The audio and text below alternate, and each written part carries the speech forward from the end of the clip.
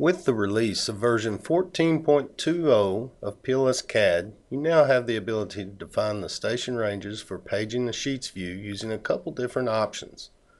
For this video, we will be using the WPL-demo.xyz file and we'll start in the sheets view. The portion of a project that is shown in the sheets view is based on the alignments in the project. The WPL-demo.xyz project defaults to the option that shows all portions of the alignments in a project from beginning to end. This is the default for any new project that is created in PLS-CADD. The amount of alignment that is paged in the sheets view is controlled in the drafting, plan and profile, sheet configuration, pages and station range dialog.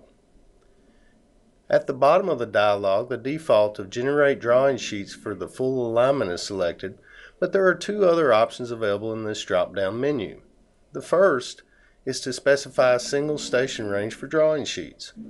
For example, you could only want to see the drawing sheets from station 1000 to 3000. When you type this in direct, it will only page this range.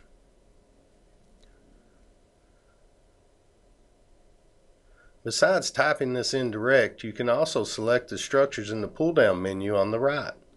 This will automatically populate the station field with the station of the structure selected. For example, let's only page from structure 107 to 100. The numbers are in reverse order since the numbering is opposite of the station direction.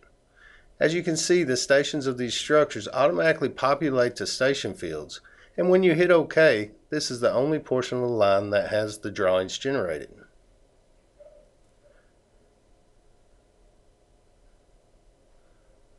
The last option is to generate multiple station ranges for the drawing sheets.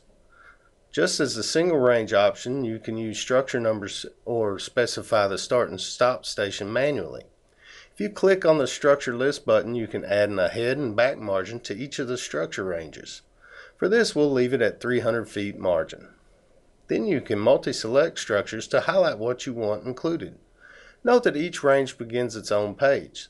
So as you see, I selected 3 structure ranges, and when I hit OK, you will get 3 pages since they are fairly short sections.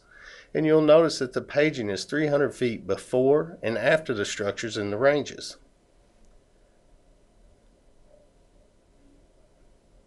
You can repeat station ranges, but this would need to be done manually. You will need to clear the structure selection when adding the new sections if you do not want them included. For example, you may want a 500-foot station overlap. You could do so by having one range go from 1000 to 3000 and another range go from 2500 to 5000.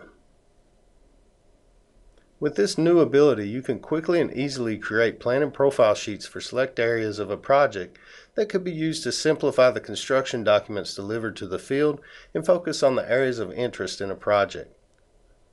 If you would like to learn more information about our software, you can see our website at www.powline.com. If you would like further information about our software, you can contact us directly at info@powline.com. And finally, if you'd like to purchase our software, you can contact our sales team directly at sales@powline.com. We look forward to hearing from you soon.